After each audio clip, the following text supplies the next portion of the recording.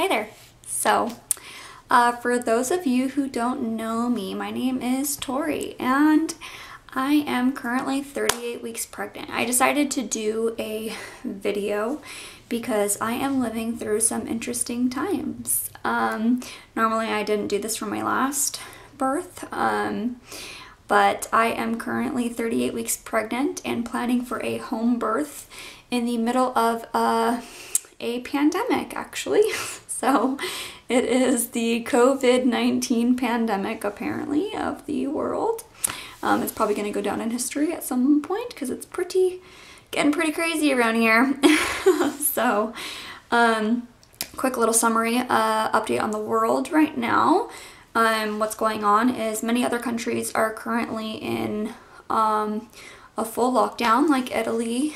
They have curfews and they can't go out except for like non-essentials like purchasing food and stuff. Currently, the United States is under a state of emergency from the president. In California, where I'm located, other cities and counties like San Francisco and Palm Springs are actually under a shelter-in-place order. So all non-essential businesses are ordered to be closing. They're shutting down around LA and Orange County, where I'm currently located. We're acting on social distancing, which means you got to keep 6 feet apart from other people to help try to prevent the spread of this virus. All restaurants and bars are now, they are only allowed to be offering takeout or delivery options. There's orders in place limiting the amount of people that can take up a space at one time, so no gatherings larger than, I think, even more than 10 people at this point. Every day it's constantly changing, so they're cracking down even more and more. I think we're very close to being behind, following suit with like kind of Italy to some extent. I think we will eventually end up on a lockdown and it's going to get a little bit more intense before it gets better here. So it'll be interesting to see what the world looks like when my body goes into labor. So we'll see how that goes. So currently, toilet paper, paper towels, hand sanitizer and hand soap are flying off the shelves. They're barely able to restock or are limiting their hours to allow for their employees to have a chance to restock the shelves. There's lines outside the stores before they even open and people running in like mad people to stock up on what limited supply they're allowing them to even get of these products. I, luckily enough, decided to buy my paper towels from Costco in advance for my birth, so I have a whole whopping 2 rolls of paper towels to contribute to my birth. We're running low for our house supply currently, but I'm not out panic buying for them like all these people are. It is pretty surreal to go into grocery stores and actually experience that apocalyptic feel of empty store shelves, because now people are starting to stock up on food, even though they keep encouraging us not to do that. But I can't blame anybody for wanting to be prepared, I guess.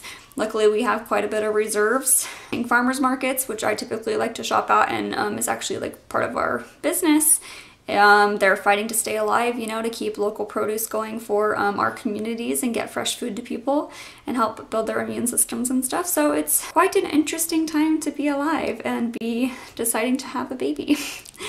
I had been planning a home birth regardless of the circumstances.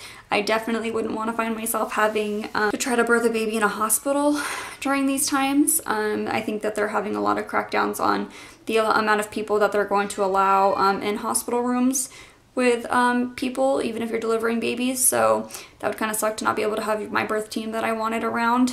Not that I wanted to be in a hospital in general. I don't want to end up there at all. So but right now is my time to encourage everybody to try to switch to a home birth, because you don't want to be caught around all the coronavirus going on right now, probably. Just thought. Midwives should put out billboards for that. Regardless of being in a pandemic, there are things that I already had in place that are just normal and typical for birthing a baby at home. So I actually have a hired OBGYN that comes to my home to birth with me, with his birth team of a midwife, and he has another assistant that works with him that he is training currently. So I'll have a birth team of 3 people. I actually intend to try to do most of it myself without a lot of assistance. But let's get to it. So when you have a home birth and you have a midwife or doctor, whichever it is, sometimes they like to request that you purchase a specific birth kit to them that is supplies that they want you to have specifically to birth a baby in their care. So I went to a website called Simply Birth where my doctor has his request put in for us to purchase a kit, and it comes in a little nifty bag like this. Simply Birth, it's really cute. And it was like loaded full of stuff. It's not full right now because I have stuff spread out all over, kind of, so I can go over it with you guys, of all my supplies. So I plan to do a home water birth. So on top of my normal supplies, I did ask him to bring a birth tub. So he supplies me with the birth tub. I buy a liner, a clean liner for my birth. It's called a birth pool in a box is the one that he has. So I bought the liner for that, and this one's unique to myself, clean, brand new, everything. You also get a hose, and in here is a shower, or you'll get like a shower sink adapter to be able to connect the hose to be able to fill up your tub. I did have the tub last time because this is my second home birth. I didn't end up delivering in the tub, but I intend to try again this time. This is actually the room that I plan to birth in. So the tub is actually gonna go exactly positioned where my camera is right now. It is pretty bright. I do plan to pin up some sheets and stuff to make it a little bit more ambiance in here for me. A little bit more dark, dim, relaxing environment. I do put up fake candles around. I create my own little zen space. So on top of my normal birth kit stuff, I do put up those candles. I get out my oil diffuser. I have made a bunch of birth affirmations that I put up all over the walls. I put them in here. I put them in my hallway. I put some in the bathroom, wherever I feel like I might labor. They're just kind of like motivational quotes and things to kind of keep me motivated and going strong and in the right mindset during my birth. Inside the birth kit comes a bunch of pads.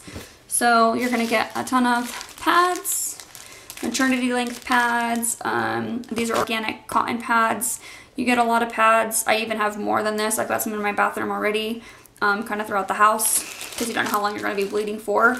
I do also make a postpartum padsicles to help with soothing the soreness and swelling that kind of occurs downstairs after birth postpartum. So I take the pad, you lay it out, and I usually use witch hazel, lavender oil, and aloe vera to coat that. I don't have it right now because it's in the fridge, but I did actually have to buy a whole fresh aloe leaf because right now I can't find any aloe gel. I'm guessing people are stocking up on that to make their own hand sanitizer since it's sold out of the stores right now, which is kind of funny, but fresh aloe works too. So in the birth kit also, you're gonna get a ton of under pads, which are like those puppy pads that you lay out.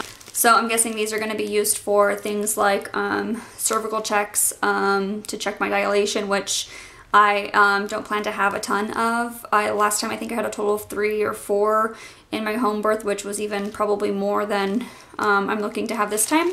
My labor was really long last time. It was like 34 hours, so I mean it was over that much time, but hopefully this one will be less, but I do hope to get less checks because sometimes the more cervical dilation checks you get, the more discouraging it is to the mama in labor because, you know, you've been in labor for this long, the contractions are so intense, and you haven't made any progress. And that can be really frustrating mentally. Luckily, I kind of handled it okay, but I'm just going to try to, you know, limit those. You're also going to get a lot of gloves. So I got a whole box of latex gloves. They're like exam gloves. I'm guessing maybe they just changed these out a lot, like protocol or something, because otherwise I don't know why I need a whole box, but you know, I'm sure they'll come in handy for something else. They also have a ton of these surgical gloves. I'm guessing he'll have to use these maybe when he's doing like the suturing and stuff like that, but there are quite a few of those too, so I'm not sure how many gloves you really need, but there are a bunch of vinyl rolls of plastic. So my doctor and midwife like people to use these. This is some plastic that you'd probably lay down where you plan to labor in around the tub to prevent ruining your carpet. So when you're coming in and out of the tub. Also, he recommended laying it down on my bed. I already knew this, so I just purchased ahead of time. Instead of using these, I just buy the vinyl mattress cover. So basically what you're supposed to do is you take off all your linens from your bed, you put your clean sheets on, you put your waterproof cover on top, or you lay out the plastic, and then you put some dirty, not dirty, but sheets you don't mind being soiled on top. So when you have the birth and stuff, it's really easy to just remove those sheets, toss them in the trash or wash them or whatever you want to do, and then take off the plastic liner, and then you have clean sheets underneath so you can have a nice bed to be in after you have the baby. But this is actually my guest room. I still plan to do it just in case I have the baby on the bed like I did last time, or my water breaks on it or whatever, but just to maintain the bed itself so I don't ruin it in any way. I really loved last time being able to birth in my guest room, and then once I was done and stitched up and everything was good to go, I was able to just leave and go to my bed and go to sleep, you know, while they did all their cleaning up and moving around. I didn't have to deal with any of that. So it was really cool to just be completely done and removed from the situation and just be able to relax and bond with my baby and get some rest, because I was really tired after my last labor. In this bag, I've got tons of large black trash bags, small white trash bags, Ziploc bags, paper bags. There's some emesis bags. I don't know exactly what these are for, but they might be like little trash bags, or maybe for throw up or something. We've got tons of diapers, Depends style, which you do wear immediately postpartum and will come in handy. You've got your sexy little mesh panties, 2 pairs, you know, to keep it nice and light while you're wearing your diaper. Lots of gauze pads, tons of those. Also in this bag, I do have my quick catch net for my birth tub, just in case when you're pushing. A lot of women in labor, when they're pushing, you do tend to poo sometimes. I think I did last time, but they were so quick about scooping it up or cleaning it up or whatever happened that I didn't even notice. So that's really nice, you know? I mean, it was probably minimal, but lots of lubricating jelly. Lots of lubricating jelly. All the umbilical cord care stuff. So we've got the umbilical cord clamps. We have some cord care golden seal root powder that they applied to the umbilical cord to help healing. I don't think I used it last time, but it came in my kit this time, so maybe worth a shot. This is a cord ring, umbilical cord ring. Also, they have a infant heel warmer. I'm assuming for when they want to do the heel prick for the newborn screening testing stuff. I also have some alcohol prep pads. This is, I believe, the suture for if I tear. I know that he brings, like, obviously the equipment to do suturing, but I think this is the actual suture itself that is absorbable. It also came with all these little electrolyte drink things with the plastic straws. I don't intend to use these because I don't really drink all this stuff anyways. It's just sugar and citric acid and artificial colors and flavors and stuff, and it's not really my thing. So I plan to just hydrate during my birth. The bright thing about having a home birth is you get to eat and drink whatever you want. So I'm gonna have coconut water, ginger soda, fresh orange juice. I can fresh squeeze some oranges ahead of time, put it in a mason jar, pop it in the fridge. Super stoked about that. Also, what comes in the kit is a postpartum peri bottle. So my last birth, I don't believe Frida Baby had this whole postpartum awesome products that they have now, which is super helpful to moms that don't know to make like the padsicles and stuff like that. But they've actually come out with a new design for a peri bottle, which is like a perineum like spray bottle. So postpartum, you don't really want to wipe down there. It's really swollen and it hurts. So a lot of times you just give it a little spritz. The bottle I had before was angled like directly up. They came out with a new one and it's like an angle. So you just hold it down and you spray it up there and it gives it a nice fresh rinse. So basically what I do for my peri bottle is I don't just do water, but they have like a postpartum sitz bath tea. So when I'm in labor, I usually will boil this tea just like during my early stage of labor, and kind of get this ready to go for my peri bottle so that in the bathroom after I go, I have it already ready to go inside here and I can freshen things up down there. So that came in my birth kit as well, but I know this brand has a lot of awesome products for moms now. So it's got lots of already made padsicle type things and but I just feel like I made them myself last time and it was so easy just to pop in the freezer and have ready to go that I just planned to do it myself again. Kit, you get a baby foot printer. So this, it's like a little baby feet print and my fingerprint goes in here. Other extras that I got that didn't come in the kit that I got for my labor and for my birth, just like out of experience and just for my own comfort, are I'm going to have my oil diffuser. And in here I've got all my favorite oils. So I'm planning to use Peace and Calming, Joy, and Lavender to diffuse to create my relaxing environment, and also peppermint oil for nausea because I did tend to get a little bit nauseous last labor. So I can get a cold rag, apply the peppermint oil, put it on the back of my neck, breathe it in, and that'll help with my nausea. Lemon oil is also supposed to help with energy levels, you know, so if I just do a little like rejuvenation that way. Also in my handy dandy little diaper caddy right here, I've got my olive oil and vitamin E oil. So these can be used on my perineum when I'm crowning to help prevent tearing. I'm also using these right now for sometimes like perineum massages every once in a while to help get that area already moistened up to help prevent tearing because I did tear last time. Inside here I've also got my newborn diapers right away. I've got a couple receiving blankets they ask you to have.